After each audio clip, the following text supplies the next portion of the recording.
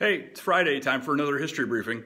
So today we are in the happiest place on earth. Okay, so it's not Disney World, but it's the University Archives, so it's my happiest place on earth. And there's lots of cool stuff up here at the archives, and we're going to talk a little bit about it. So over my shoulder, one of the things you can see, this is a tricycle.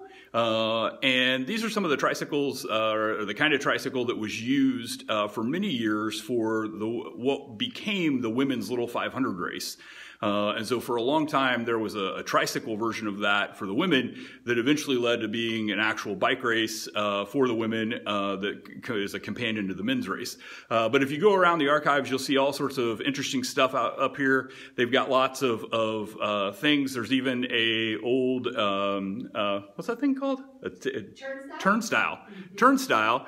That was Dina. We'll introduce Dina in a second. That's a turnstile from Assembly Hall. And so there's lots of neat things. But one of my favorite things that's here in the archives is they have this giant wall that's back here behind me. And I'm not even going to be able to get far enough away that you can see all of this.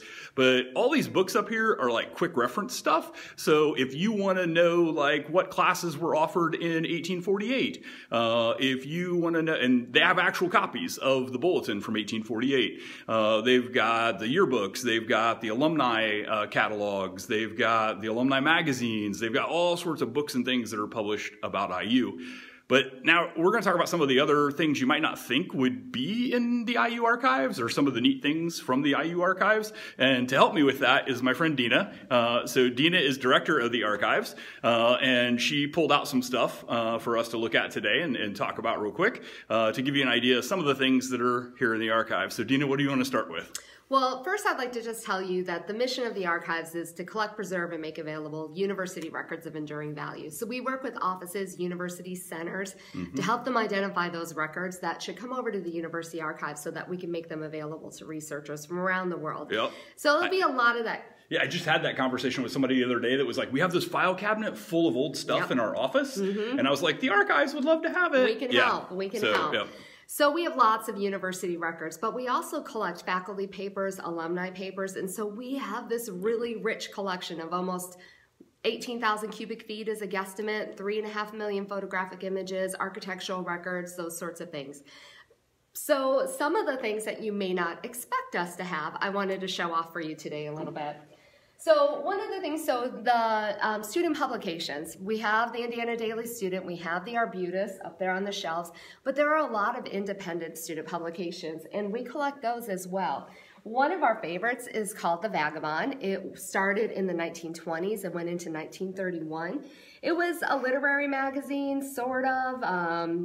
There was a lot of sarcasm in it. There were features of IU staff, faculty, students, and beautiful artwork. I mean, this is some fantastic artwork from the 20s and 30s.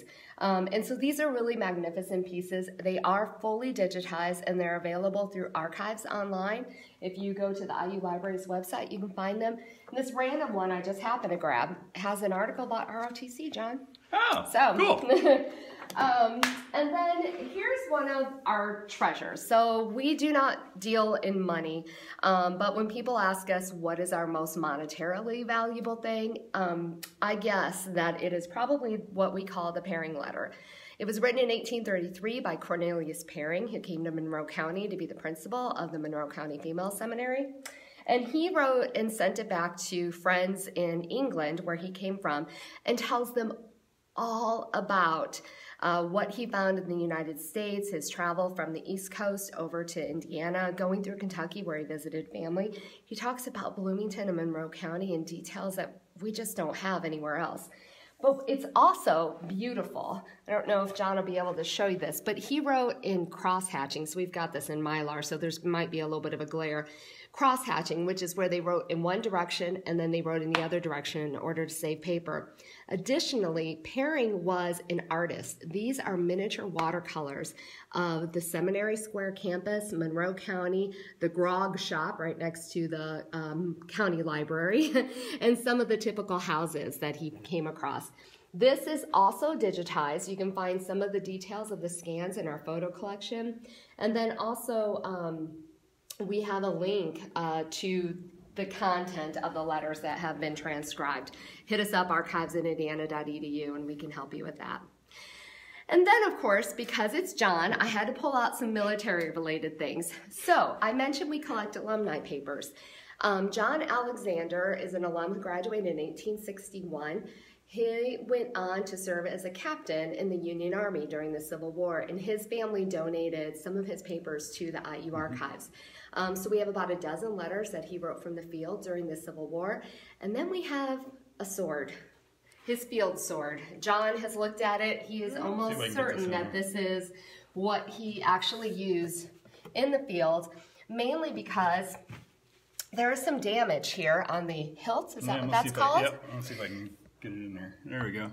And Alexander, we know, was wounded in one of the battles. And John says that this would have been an extremely simple repair, but the fact that Alexander did not get this fixed, it's okay, did not get that repaired is kind of a sign of pride, right? Yeah, and so those of y'all that are a little more on the Civil War history side, you might be able to talk more about this sword, and you can come check it out. You can come look at it. But so one of my theories was like this would have been easy to get fixed, but he didn't. And so my guess is that like there was a symbolic meaning as to why he didn't get it fixed. So maybe it happened in the battle that he was injured in.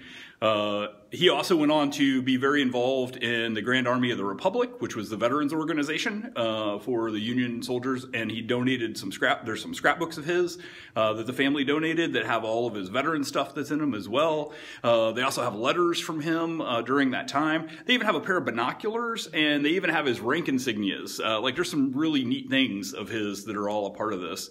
And so those are, you know, some of the sort of things that you would maybe not expect to see in the IU archives. And it's really super simple. If you want to come check something out in the archives, you can go online, you can look and see through the files and what's in there. And if you can't find what you're looking for, you can shoot them an email, and then they'll usually direct you to where it is. And then, because as Dina said, a lot of stuff's stored off site, usually you got to say, hey, give them a day or two's notice at least, and say, hey, I'm going to come on this day. Can I see this? And you saw some of the wooden cabinets that are around here. They'll have a cabinet with that stuff in it ready for you when you get here, and you'll get to check it out and look at it and get hands-on with some actual history. So, anything else? I would just say that we, if you don't think that we would have anything related to a project you're working on, shoot us an email. You never know. We also work with instructors on campus, graduate students, faculty members. If you would like to get your students some experience working with some primary sources, hit us up. We can help you. And I've worked with a number of folks that have questions about family members that came to IU that are doing like genealogy sort of work. And that information is here too. If you've got somebody that was an IU alum or a former student or staff or faculty member, a lot of that stuff's here too. So anyway, longer video for today, but I tried to include a whole lot of stuff. So we'll be back next week with another update. See you then.